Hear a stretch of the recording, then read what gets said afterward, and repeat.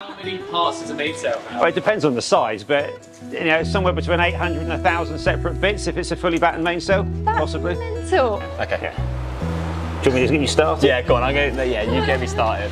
We've been in Millbrook these past few days, sailing some pretty speedy boats. Oh my god, felt the bow go up then. But now we've moved on to Dorset, where the guys and girls at Kemp Sails are based. Grab a brew and watch as our new radial cut genoa is created from some pretty revolutionary material. It's their new fabric, which is made of, partly made of recycled plastics. We try our hand at the sewing machines and watch the magic that is creating a brand new sail. Look how pretty it is. Looks so nice, eh? Yeah. Oh, and hit subscribe if you haven't already. Cheers. We're at Kemp Sails today, down in Dorset, and this is Rob. What's your job here, Rob? Oh, everything. Everything. Yeah. Primary I in the company, but I do sail designs and make the tea, fix the plumbing when the plumbing breaks. We're a small family business, relatively small. But it's really nice to be back. We were here about a year ago, wasn't it? Before we took off. Yeah, yes. Feels like ages ago now, doesn't it? But this is following on from our rigging project that we were doing in Grenada. If you need a little recap on that one, when we were in Grenada a few months ago, we added another forestay, furler, deck and mast mounting points to give us more redundancy and greater sail area downwind, also making us a Solent rigged boat. Then in Curacao, the island we were on last, we took the measurements and sent them Kemp's way. One of those measurements was from the top of the mast to the waterline, and Becka wanted to know why. Why is the waterline kind of that relevant within the sail? It's a good question. We get asked that a lot. I was out measuring this morning and the customer asked me the same thing, and I'm measuring for his genoa tracks in the water. Basically, we need a datum point. Now, the datum point could be the top of the mast, or it could be the water, or if the boat's on the hard, it could be the ground. It kind of doesn't matter. Using the waterline or the ground is easier than using the top of the mast, because the mast isn't in the boat over the winter. You can't measure it. So what we're trying to effectively do is to create that drawing we were looking at earlier. So we'll start off with the datum point of the waterline, and then swinging circles from the bow of the boat, put the base of the mast, front of the genoa track, back of the genoa track, and then we'll take a dimension up to the bow of the boat, to the forestay pin, up to the base of the mast, and then we do that little cheeky measurement check where we also get the base of the mast to the deck, so we can cross-check stuff. Front of the genoa track, back of the genoa track. So now we know where your genoa tracks are. We know where the bow of the boat is, so we can try to join those up to get a deck level. We then know, let's use the rough drawing, what the superstructure roughly of the boat's like.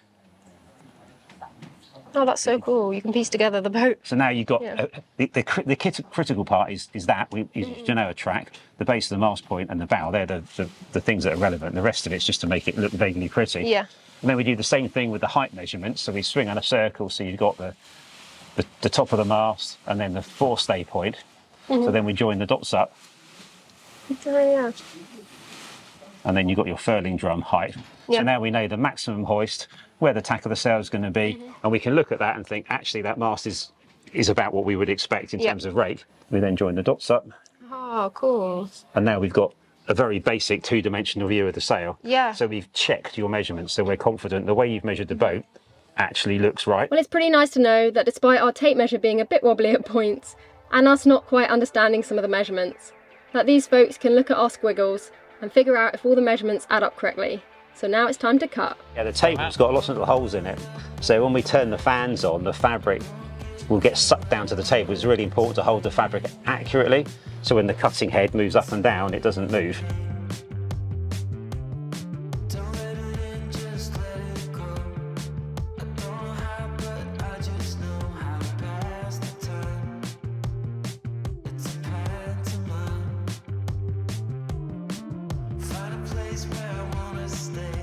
The numbers on there, 3-1 at the moment, is this panel here. That's so interesting. So it's just doing this section at the moment. They're all random, because to get the best use of the material, we might have 3-1 nested against the 2-5. Or... So that program automatically works out what's the best. That's what I tend to do. Once I've designed it, I'll select how they best sit together. Yeah, massive game of Tetris. We knew we wanted to go for a slightly smaller sail than our pre-existing genoa, with a lower cut clue, but had no idea what fabric to go for, until Rob suggested using this. Fabric is made by a company called Dimension Polyant. It's a German sailcloth manufacturer, and it's their DCX CT. It's their new fabric, which is made of, partly made of recycled plastics. It's pretty much the first one in the marketplace to do that, and it's depending on the weight of fabric, it's between 35 and 39% of the material is made of recycled polyester. Which is crazy. Yeah, that's really, really crazy. It's very different to our current one, isn't it? Yeah, your current sails are all woven polyester. This fabric is a laminate, so the kind of stuff you see on race boats, but it's a cruising version. So if you think of it like a sandwich, you've got a middle bit, cheese and onion, whatever you want in your sandwich, and then the outside of it, you've got another layer, and the outside of that is another layer. So you've got the fibrous stuff in the middle, then you've got 2 layers of plastic film, and then the outside of that, it's called a taffeta. It's a lightweight polyester cover on the outside, yeah, which makes it more durable. All of these have the little initials on them, like this. This one says 1B/4, so 1B/4 is there. We're just going to unroll all these and match them up before seaming. Sticking first. We bond them first, then seam it.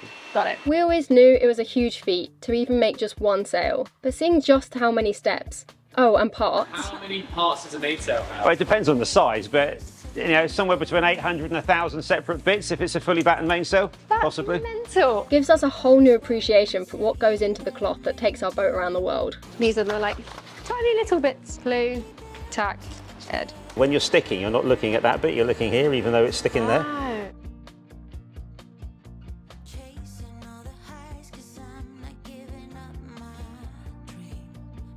If you feel it, it's really super tacky. Yeah. So that wheel on the back of the machine is pushing down at about 5 bar. So it will push it down. So you stitch it, it helps the consistency of the stitch, but it also squishes the glue into all the seam, which helps the seam bond. Basically what you're doing there locks in what the shape of the sail is going to be. Oh no. Once we had stuck all these sections of fabric together, it was time to start sewing, and apparently I was up first. Compared to a normal sewing machine that has like a clutch, they don't have a clutch. So they have it's called a variable stop motor. So it does 2 things. One, you can control the foot, that's the puller lift, or you can lift both by heeling down on the pedal. So whenever you're touching that bit, keep your fingers away from that bit. You see the little red dot on the foot there? Yeah. You're trying to line that red dot up with the edge of that fabric. Okay. So you don't want to have as a red dot over here somewhere, because you're then stitching through fresh air. And if it's all over here, you're stitching through fresh air. So the other side. This is the bit obviously you want to stitch. Yeah, and that seam's not that wide. If you feel it, it's kind of to about where my thumbnail is. So that lined up with that. Yeah. Okay. Yeah. Do you want me to get you started? Yeah, go on. Yeah, you get me started. Get it lined up so everything lines up first, because if you rush at it, you'll end up screwing it up. Easy. Yeah.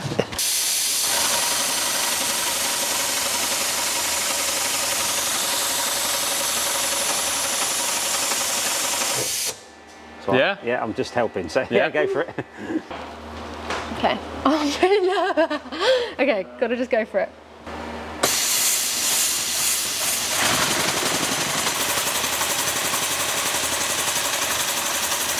I've drifted that way, so I need to bring this back. So your left hand towards you. We had a little go, but you know, Rob was a tad better than us. Is the zigzag stitch just a stronger stitch? It's a 3-step, so it does 3 stitches left and 3 stitches right. So it looks like a zigzag, but it's what we call triple stitch. Oh. So if the stitch gets broken, it doesn't unravel like a normal zigzag. So we left him to continue sewing it before we headed out into Poole Harbour for their weekly fireworks night. They get it there. Yeah.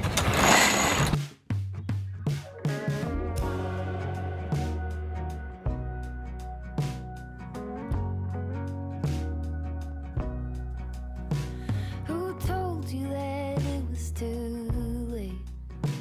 When was it that you started leaning that way? 4 tires cut into the clay. How are the fireworks at? Banging. Banging, oh my gosh. Over the next few days, the head, clue and tack patches were stacked and sewn. For those unfamiliar with sailing, these are the corners of the sail triangle. And they need to be extra tough because that's where the attachment points for the lines which hoist, furl and trim the sails go. Different kinds of fabric are being used because they've got better strength at all angles. Yeah, it's a bit more different, better balanced on these underlayers. Yeah. So those kind of 15, 20, 25 degrees, you still get acceptable amounts of strength.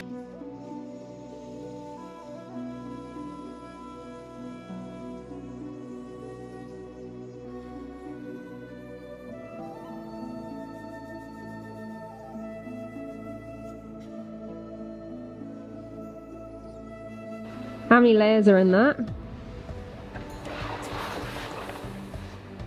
7?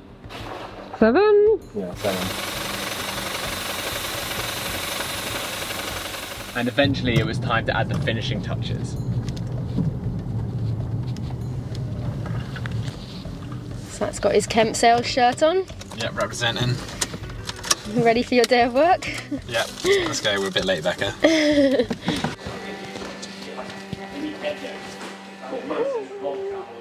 Look how pretty it is. Looks so nice, eh? I don't know if you can see your stitches on it or not. Maybe.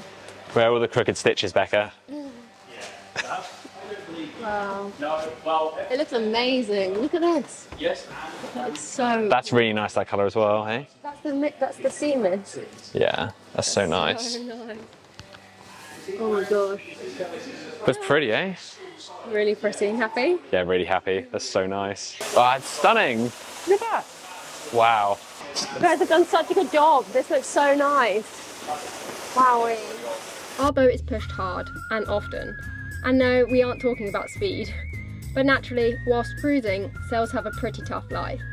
There's the constant UV of the strong tropical sun, or the salt acting as the quickest corrosion method possible, or the unexpected squalls in the night, and the furling, unfurling almost every day.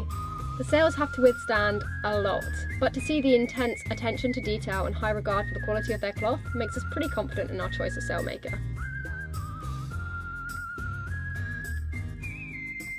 Sails furled up, that bit sits there in the sunlight all the time on the webbing, so to stop the head rotting, we've actually skinned it with UV both sides so the head webbings are underneath. Yeah.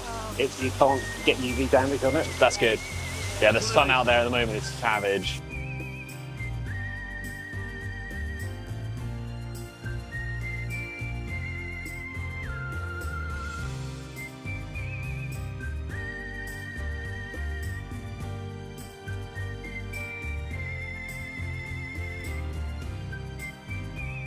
It's got 3 parts to it. It locks in. Then we press it in the hydraulic press. So he wants the honour of putting the corner in. Go on, Zach. You sure? Yeah, I know you'll get a kick out of that. Go on.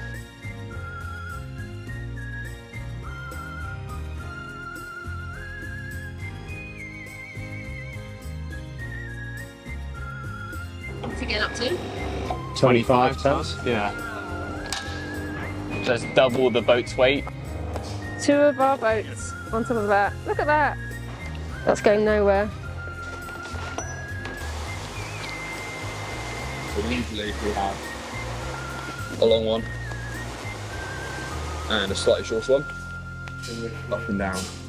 Okay. There, so all the load is coming through the long part, and then this one just splits the load by coming out into the middle slightly. And you can either have it back to back here, or we can split it, so you have it a bit more like this. Yeah. And we can also then, if we want to, run some webbing around the front, so when you start to furl it, the load is then split, so it pulls straight down. You do a little notch, just to allow the webbings to sit in slightly. And then that folds over. Folds over on this part. Yeah, and I need to do that at that end too? Yes. Yeah, cool. So have the fold on the inside. Over first and then... Over and over, yeah. Yeah. So they leave this end out. Yeah, like that. That's it, yeah. Yeah.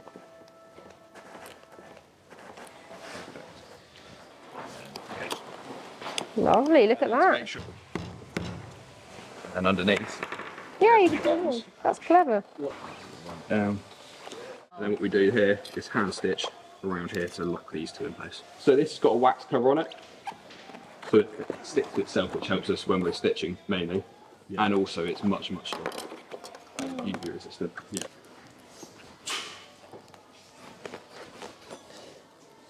Once that was done, it was time to move on to the leech line. For people who have no idea what a leech line does. So if you imagine when you're sailing along, the back of the sails is vibrating slightly, which is quite common on a furling, you know, because you've got UV strip one side and not the other, so it's slightly different weight one side of the sail to the other. You just pull the leech line on a little bit, and it's attached at the head of the sail, and it effectively shortens the leech with the string. And this has got a little bit of elasticity in it as well, so it just stops the back edge flapping around. And we do the same on the foot. The foot one's a little bit of a coarser adjustment because once you set it, you probably never need to adjust it again, just to stop the back edge flapping.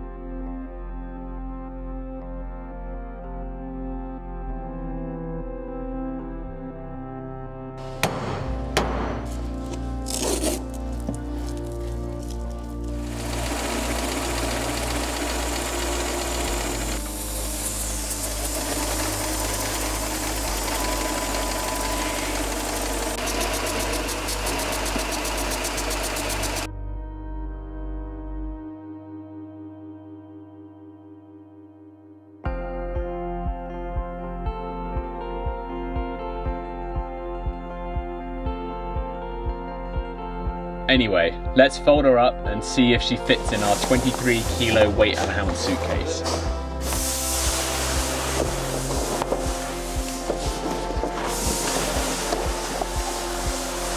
The tack's ready to go on that. Look at that, that could be hand luggage. That's awesome. It's always worth folding a genoa from clew to tack and a mainsail from tack to clew. Oh, okay. Why is that? Because when you get it on the deck, yeah. it's ready to clip the tack straight on a mainsail. If you do from tack to clew, it's ready to put the clew onto the end of the boot. Good tip. Oh yeah, there you go. Perfect. Look at that. Beautiful. One sail. Just like today. Thank you so much, you guys. You've done like an outstanding job. Oh, even less. no way. 18. That's awesome. We can even put more stuff with it in the bag. Hey?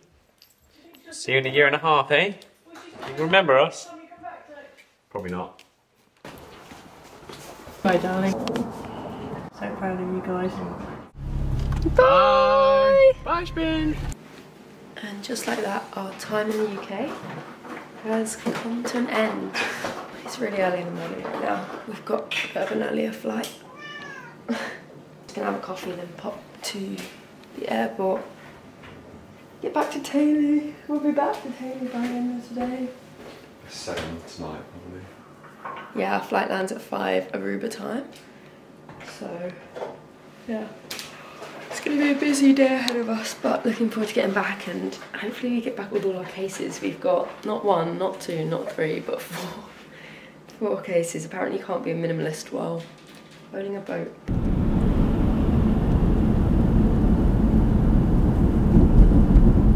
Have you got enough stuff there, Zach? Well, apparently not. This is going to be a fun bit. Oh yeah. I might not have thought about this that well. No, it's not. Very clever. Nice sweetheart. Love you too. Tay-Lee, here we come. Thanks so much, Kemp Sails, for showing us the ropes this week and creating, in our eyes, the most beautiful sail yet. We can't wait to hoist it. Next Monday, we are back in Aruba. Our boat seems so different than normal, I can't even explain. Feels like when we actually bought the boat and we moved onto it for the first time. It smells different, it looks different, it seems like other people have... Is this an Airbnb? We're joined by some bees. What do we even do? Oh no. Ah, there's so many out here. And it's no rest for the wicked as boat work starts. It's just some proper backyard beatboxing. Don't look.